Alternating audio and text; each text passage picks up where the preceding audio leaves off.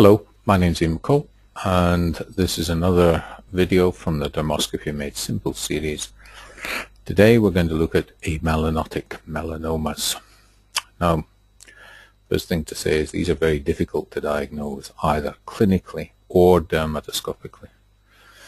So what it boils down to is that basically any pink or red lesion that is EFG, elevated, firm and growing, should be biopsied if you can't definitively diagnose it as some benign lesion. Now, most amelanotic melanomas, they're actually hypomelanotic. Most of them have a wee bit of pigment associated with them, some lines retic surrounding them. And dermatoscopically, what you've got to look for also are varying shades of pink structureless within some of these lesions, or vessels that are polymorphic and have dot vessels as well. Now, most of these lesions, amelanotic melanomas, at least in my experience, are usually nodular, but flat variants can occur, and we'll show you some of these later in this presentation.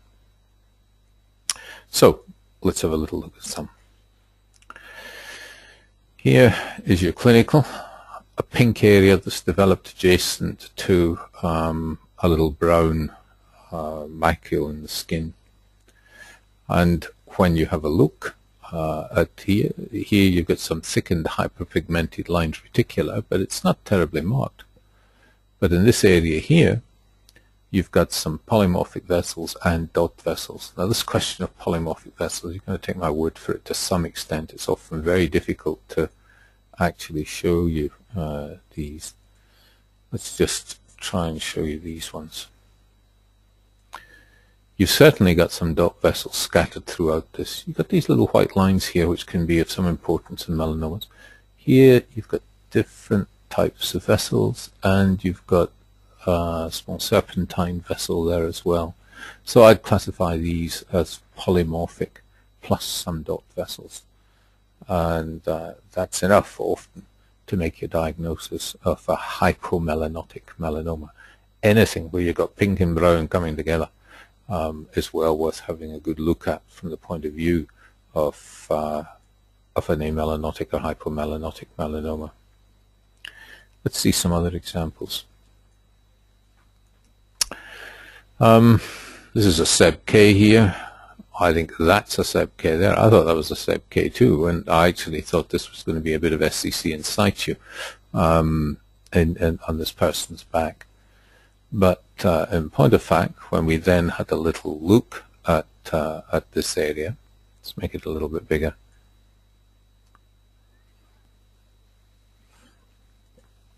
We've got quite a few dot vessels scattered in this, a lot of white in here again.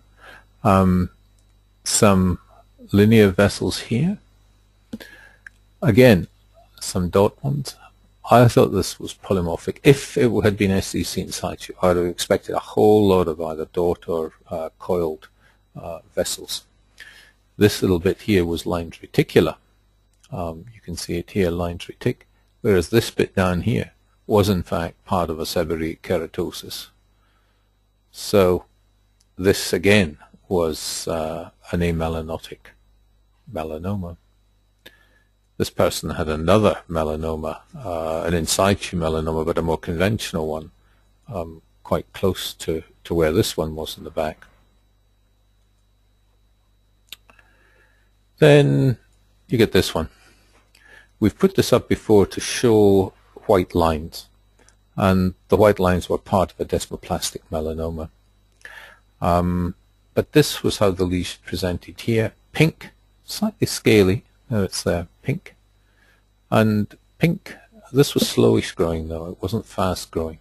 But it was elevated in pink. That's enough of the EFGs to merit having a look at. There were some dot vessels in here as well. There's some lines retic round about, and these white lines merited a biopsy in this, but it was a desmoplastic melanoma. And sometimes they can be pink as well. Now here's another lesion. Let's make this just a touch bigger as well. Okay.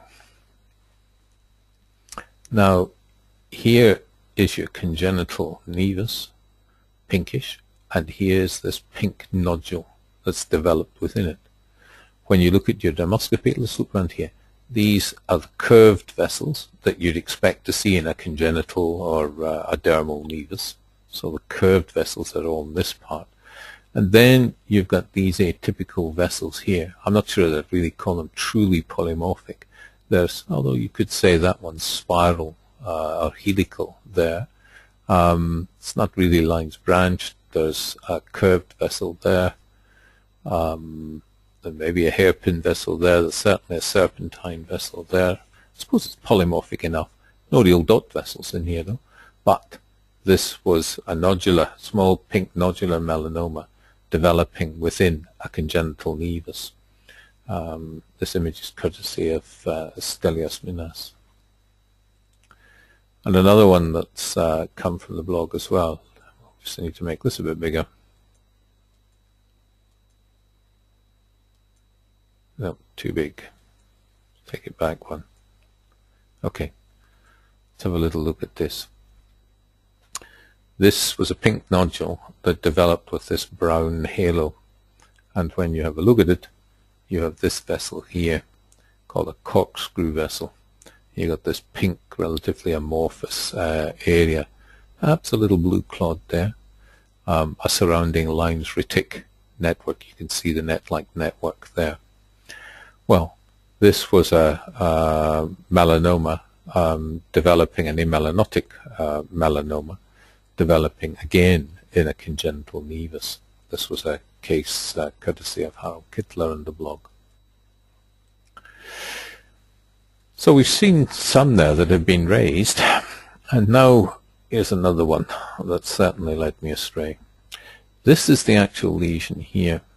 It's outlined. You can see the pinkish outline of this lesion on a lady's neck. This is done after she's actually had a little punch biopsy there. I had thought this was a biggish area of SCC in situ, but this was the histology. You can see these nests of melanoma cells here. And this was a very extensive amelanotic melanoma on the neck, presenting like a patch of SCC in situ. I don't have a good dermoscopy thing, because a dermoscopy view should have shown just the coiled vessels if all of that had been SCC in situ, as against the mixture of vessels that you see in an amelanotic melanoma. This is a big graft that she subsequently had placed here when this was widely excised. So, amelanotic melanomas can be flat and look like SCC in situ. Let's flick through a few others here. Again, another pink lesion that's developed with a little bit of brown roundabout. Pink and brown, you've certainly got to look carefully at the pink, and they can be subtle. Now, again, there's your brownish network roundabout, and this is the pink portion here. There are some dot vessels in here. I don't think I can really make them big enough to be polymorphic. Let's just have a little look at this. Well, again, if you look carefully, there's a serpentine vessel there. That one's a bit coiled, so is that one and that one. You know, I think, you know, when you're looking at something a little bit post hoc like this, you may well sort of see the vessels that you want to see. But, you know, they're not all dot vessels, they're not all coiled vessels. And this can be the subtle sort of vascular picture that you'll see in a hypomelanotic melanoma. So pink and surrounding brown. If you can't definitively say that it's SCC in situ or BCC, superficial BCC, then you've got to assume that it's an amelanotic melanoma. Sometimes the vessels are a little bit better. Let's have a look at this one. Here was a new pink lesion that had developed on a lady's back. She's got other nevi here, but this one was a bit lonely. It was the only one of its kind. And then when you stuck, so again, pink lesion in the back. It's usually a superficial BCC or perhaps an SCC in situ, but superficial BCC would be commonest. But then you have a little look with your dermatoscope here, and you start to get a mixture of dot vessels some linear vessels here, not really truly linear branched vessels. Again, you wouldn't expect dot vessels on a superficial BCC. You'd expect fairly sharply focused linear branched.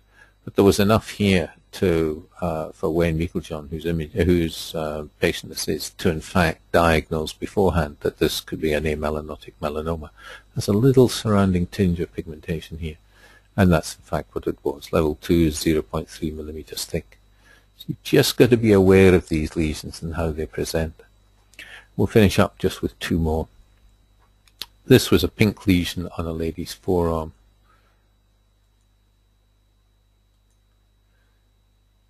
It had been relatively new, and she had gone down to her GP about this.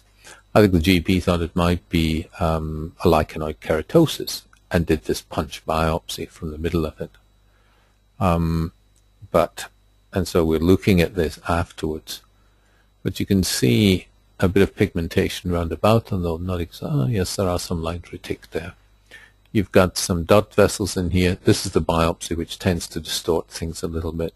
Some white lines and the like as well. So not necessarily the picture that you would see in a lichen planus like keratosis, although you'll certainly get dot vessels in a lichen planus like keratosis, and it is, you know, one of the acute phase of an LPLK. It is one of the differentials of an amelanotic melanoma. So this was a close-up of the lesions that we were seeing here. But let's end up with a much more obvious amelanotic melanoma. And this one is courtesy of Dr. Ben Cook, and again it comes from the blog. Here you've got this pink nodule. I think this grew within a period of 6 to 8 weeks. This is a close-up of it. You know, pink, no brown at all that we can really see round about this, at least not with a naked eye. You can always see some vessels here. And then when you put the dermatoscope on it, a mixture of pink and white. Certainly most unusually shaped vessels here. No real, very few dot vessels. You know, we usually like polymorphic vessels and dot vessels to be absolutely certain. But, you know, elevated, firm and growing, rapidly growing pink nodule. You see that in the arms, the back, an elderly person. That's amelanotic melanoma until proven otherwise. And that's what it was, a level 3, surprised it's not even deeper, 2.3 millimeter thick nodular amelanotic melanoma. So the pink nodule, elevated, firm and growing. But remember that you can't get your flat amelanotic melanoma as well, as in, remember our lady here with this one on the neck that looked like an SCC in situ. So you've just got to be aware of these lesions. Not all melanomas are going to have pigment with them. Most amelanotic melanomas are actually hypomelanotic melanomas. But anything that's pink, elevated, firm, and growing has to be biopsied. If you keep that little admonition in mind, then you shouldn't run into too much trouble in missing these. You'll at least think about it. And then it's an excisional biopsy to try and confirm your diagnosis. The earlier you pick these, the better the prognosis for the patient. Thank you very much.